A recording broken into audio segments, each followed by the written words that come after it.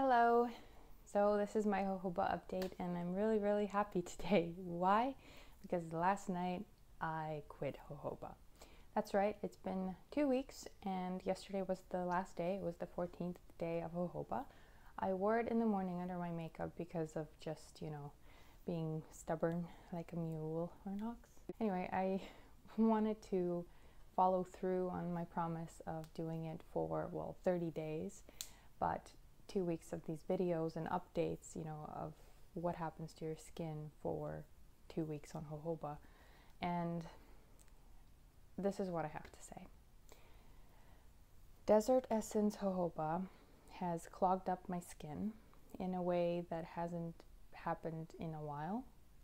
I don't remember another product that has done so. So this is what's called cosmetic acne, when a product ruins your skin. So my skin was great before jojoba and even on the first couple of days of jojoba. However, then it went to hell. It started to get all cloggy and gross. So last night I went back to my trusty Bioderma Hydra Bio light cream. This cream I've used for years now, just at least 4 years, because it never broke me out. And I know that if something does break me out, I can just go back to this product. So I'm really happy that I had a little bit left over, but I'm gonna have to buy a new bottle probably. But what I would like to do is actually find a better quality jojoba, because Desert Essence is a 100% pure, but it doesn't say anything about it being it's cold pressed, but it's not organic. Point is that I didn't like this product and I gave it 2 full weeks. As you know, I didn't introduce a bunch of other products into my skincare routine. It was just jojoba.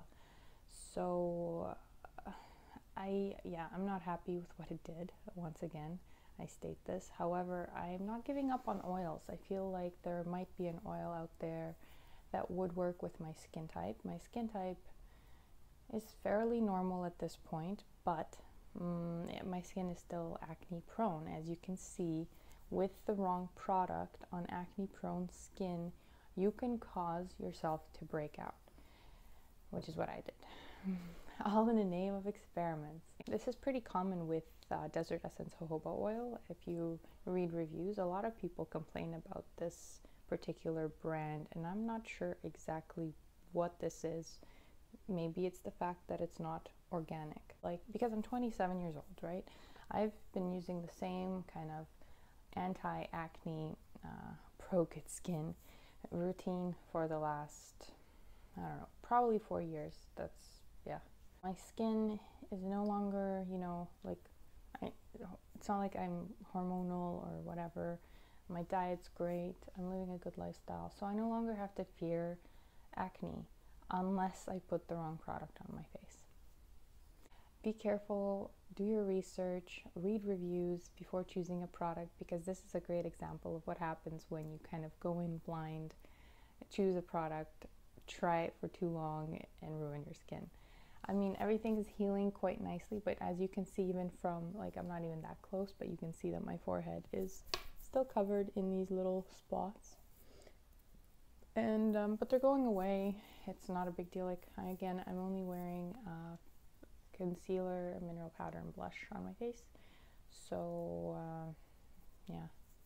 I didn't even try to cover them up. I just don't care, because these are just little scabby things from when I decided to pop them.